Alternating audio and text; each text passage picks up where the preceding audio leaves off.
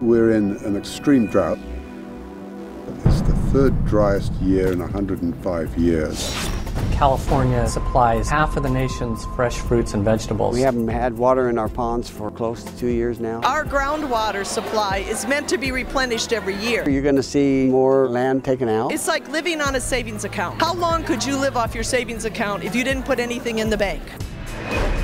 30, 40, 50% of the fluid that comes out of an oil well is water. About 8 barrels of water with every barrel of oil. That's a lot of water. They built the facilities to filter the water good enough that we could put it on our crops.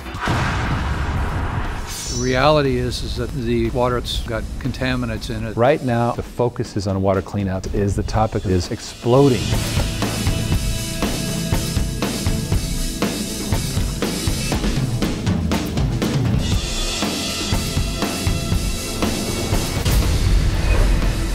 I have to live here also and drink the water, and my kids do.